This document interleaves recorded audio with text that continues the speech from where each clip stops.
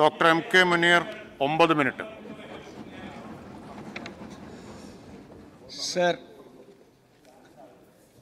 in a related development, the children of yesteryear's top CPI leaders like C. Achutamenon, M.N. Govindan Nair, Unni Raja, to name a few, have decided to express their displeasure against this project and will give a letter to CPI State Secretary Kanam Rajendran. CPI ഉന്നത നേതാക്കന്മാരുടെ മക്കളും പേരക്കുട്ടികളും കാനം രാജേന്ദ്രനെ കണ്ട് ഈ പ്രോജക്റ്റിനെതിരെ സംസാരിക്കാൻ തീരുമാനിച്ച സാഹചര്യത്തിൽ സുപാലിന് ഒരിക്കലും കേരളിനെ കുറിച്ച് സംസാരിക്കാൻ കഴിയില്ല എന്നതിൻ്റെ തെളിവാണ്. ഞാൻ സംശയിച്ചു സർ, കേരള ഡിസ്കഷൻ തന്നെയാണോ അതോ പിന്നെ കേരള ഡിസ്കഷൻ ആണോ അതോ ബഡ്ജറ്റ് ഡിസ്കഷൻ ആണോ എന്ന് തിരിച്ചറിയുന്നില്ല സർ. സർ, ഇതൊരു കാവ്യനീതിയാണ് സർ. ഞാൻ ഈ പ്രശ്നത്തിൽ ഒരു അടിയന്തര പ്രമേയം കൊണ്ടുവന്നപ്പോൾ സംസാരിക്കാൻ അന്ന് ചർച്ച ചെയ്യാൻ അനുവദിക്കില്ല എന്ന് പറഞ്ഞ അതേ മുഖ്യമന്ത്രി ഇന്ന് ചർച്ചയ്ക്ക് സമ്മതിച്ചപ്പോൾ അതേ ഞാൻ ആ ചർച്ചയിൽ പങ്കെടുത്ത് സംസാരിക്കാൻ ഉണ്ടായതൊരു കാവ്യനീതിയായിട്ടാണ് ഞാൻ കാണുന്നത് സർ. സർ, എല്ലാം വളഞ്ഞു തിരിഞ്ഞിങ്ങനെ തന്നെ വരും. എങ്ങനെ നമ്മൾ ഒന്നിനെ മൂടി വെക്കാൻ ശ്രമിച്ചാലും സാധിക്കില്ല സർ. സർ, ഇന്ന് ഈ കേരളയുടെ പേരിൽ സംഭവിച്ചുകൊണ്ടിരിക്കുന്നത് എന്താണ് എന്ന് അങ്ങ് അറിയുന്നുണ്ടോ? താനൂർ CIയുടെ നേതൃത്വത്തിൽ താനാളൂർ പഞ്ചായത്തിലെ വാർഡ് മെമ്പർ ഷബ്ന ആഷിഖിൻ്റെ ജ്യേഷ്ഠൻ്റെ ഭാര്യയെ പുരുഷ പോലീസുകാർ അവരിട്ടിരുന്ന മാക്സി വലിച്ചു കീറി ഇത് തടയാൻ ചെന്ന ബ്ലോക്ക് പഞ്ചായത്ത് പ്രസിഡന്റ് സൽമത്തിനെ അതുപോലെ ജില്ലാ പഞ്ചായത്ത് മെമ്പർ ഷാഫിയെയും ക്രൂരമായി മർദ്ദിച്ചു. ഒരു മുൻ നോട്ടീസ് പോലും ഇല്ലാതെ കല്ലിടാൻ വന്ന സമയത്ത് തടഞ്ഞതുകൊണ്ടാണ്. സർ, ചെങ്ങന്നൂരിൽ കിണറ്റിൽ ചാടി ആത്മഹത്യ ചെയ്യാൻ വേണ്ടി ആരോമൽ എന്ന് പറയുന്ന ഒരു ഡിഗ്രി വിദ്യാർത്ഥി ശ്രമിച്ചു. അവിടെ കല്ലിടാൻ ശ്രമിച്ചപ്പോൾ നാട്ടുകാർ മുഴുവൻ ആണ് രക്ഷപ്പെടുത്തിയത്. സർ, അതിനുശേഷം പത്രത്തിൽ എഴുതിയിരിക്കുന്നു, അതിനുശേഷവും ഉദ്യോഗസ്ഥർ അവരുടെ കർമ്മങ്ങൾ നിർവഹിച്ച് തിരിച്ചുപോയി. ഒരു ആത്മഹത്യക്ക് വേണ്ടി ഒരു കുട്ടി കിണറ്റിലേക്ക് ചാടാൻ ശ്രമിച്ചപ്പോഴും ഇതാണ് സ്ഥിതിയെങ്കിൽ ഞാൻ വരാം സർ, അങ്ങയുടെ മണ്ഡലത്തിലേക്കും വരാം. സർ, നമ്മുടെ സജി ചെറിയാൻ, അദ്ദേഹത്തിന് സിന്ധു ജെയിംസിനെ അറിയായിരിക്കും എന്ന് ഞാൻ വിശ്വസിക്കുകയാണ്. അവരെ വളരെ ശക്തമായ രീതിയിൽ വലിച്ചഴച്ച് ധാരാളം സ്ത്രീകൾ സമരം ചെയ്യുന്ന കൂട്ടത്തിൽ അവരെയും കൽത്തുറുങ്കിൽ അടച്ചതിനെക്കുറിച്ച് അങ്ങ് അറിഞ്ഞിട്ടുണ്ടാകും എന്ന് ഞാൻ വിശ്വസിക്കുകയാണ്. സർ, ഷംസീർ പറഞ്ഞതുപോലെ നിങ്ങളുടെ തന്നെ ആളുകളെ അടിക്കാനാണോ നിങ്ങൾക്ക് മാൻഡേറ്റ് തന്നിട്ടുള്ളത്? പല സ്ഥലത്തും നിങ്ങളുടെ പോലീസ് അടിച്ചുകൊണ്ടിരിക്കുന്നത് നിങ്ങളുടെ പ്രവർത്തകരെയാണ്, CPI പ്രവർത്തകരെയാണ്. അവരൊക്കെ നിങ്ങൾക്ക് വോട്ട് ചെയ്തിട്ടുണ്ട്. അതിനർത്ഥം നിങ്ങൾ വിചാരിക്കുന്നത് മുഴുവൻ ഇവിടെ ഞങ്ങളുടെ നെഞ്ചത്തുകൂടി നടത്താൻ സാധിക്കുമെന്ന് വിശ്വസിക്കുന്നുണ്ടെങ്കിൽ അങ്ങ് വിഡ്ഢികളുടെ സ്വർഗത്തിലാണ് ജീവിക്കുന്നത് എന്ന് ഓർക്കുന്നത് നന്നായിരിക്കും. സർ, അങ്ങ് എന്താ പറഞ്ഞത്? ഇനിയും അടിക്കുന്നോ? ഇനിയും അടിക്കുമെന്ന് പറയാൻ നിങ്ങൾ ഇത് മാർക്സിസ്റ്റ് കമ്മ്യൂണിസ്റ്റ് പാർട്ടിയുടെ ഗ്രാമമായി കേരളം മാറിയിട്ടില്ല. നിങ്ങൾ അടിച്ചാൽ കയ്യും കെട്ടി നോക്കി നിൽക്കുന്ന ഒരു സമൂഹമല്ല ഇവിടെ ഉള്ളത്.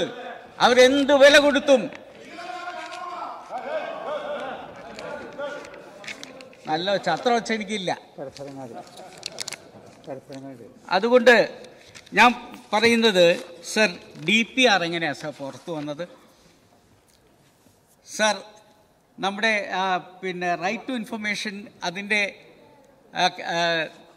ചെയർമാൻ അദ്ദേഹം പറയുകയുണ്ടായി, രാജ്യസുരക്ഷയുമായി ബന്ധപ്പെട്ട പ്രശ്നമായതുകൊണ്ട്, ഇതൊരു പ്രതിരോധ രഹസ്യമായതുകൊണ്ട് ഒരു കാരണവശാലും DPR ചോർന്നു പോകാൻ പാടില്ല.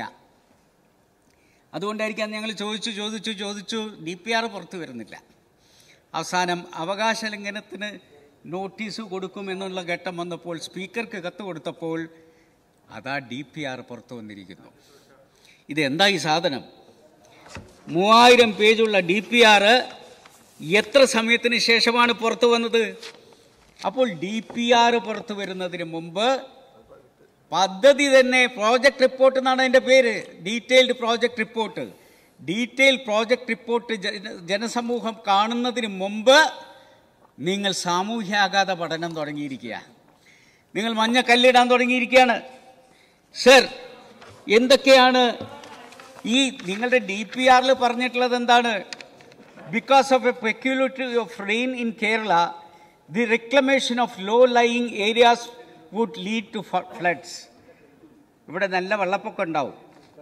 Mangroves will have to be destroyed in large number.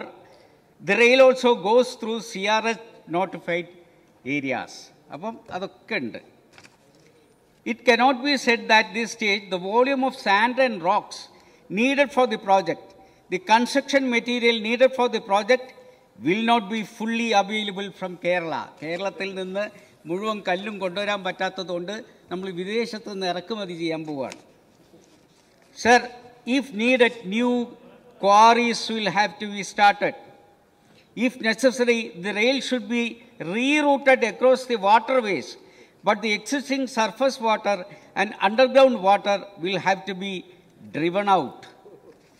Because of Silver Line, the project construction waterways will become polluted and the quality of water will take a beating. അതായത് അവിടുത്തെ വെള്ളം മുഴുവൻ മലിനമാകും, പക്ഷേ കാർബൺ എമിഷൻ ഉണ്ടാകില്ല. അതുകൊണ്ട് പേടിക്കണ്ട. Water at the construction site should not be allowed to flow without treating it. During construction time, 30 million liters of water are needed. Once it is operationalized, 5 million liters of water are needed. So, correct time il nirthum. So, അപ്പോൾ അത് പറഞ്ഞു വന്നത് എന്താ sir? ഇവിടെ അതുപോലെ കേരളം രണ്ടാകുമോ? ഞാൻ രണ്ടാക്കാൻ ശ്രമിച്ചു എന്നാണ് പറഞ്ഞത് പണ്ട്. പക്ഷേ ഇവിടെ കൃത്യമായി കേരളം രണ്ടാകും എന്ന് പറയുന്ന ധാരാളം റിപ്പോർട്ടുകൾ നമ്മുടെ മുന്നിലുണ്ട് എന്നുള്ളതാണ്. അതുപോലെ തന്നെ ഫിനാൻഷ്യൽ വയബിലിറ്റിയെക്കുറിച്ച് പറയുമ്പോൾ ഫിനാൻഷ്യലി യാതൊരു കാരണവശാലും വയബിളാകാത്ത ഒരു പ്രോജക്റ്റാണിത്. അതുപോലെ full length of the proposed corridor is proposed to be installed either with a compound wall of sufficient height or with suitably designed fencing to prevent trespassers and consequent damages.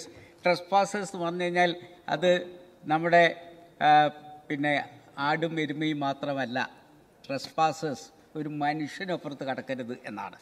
അതുകൊണ്ടാണ് ഈ വാർത്തയുടെ ഹെഡിങ്ങിൽ പറഞ്ഞിരിക്കുന്നത്, from the DPR itself will Silver Line partition Kerala into west and east blocks.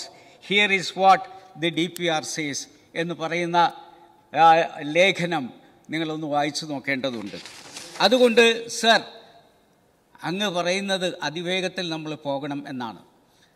ഞങ്ങൾക്ക് പറയാനുള്ളത് കേരളയിലല്ല, ഞങ്ങൾക്ക് ഏറ്റവും പ്രധാനം കേരളമാണ്.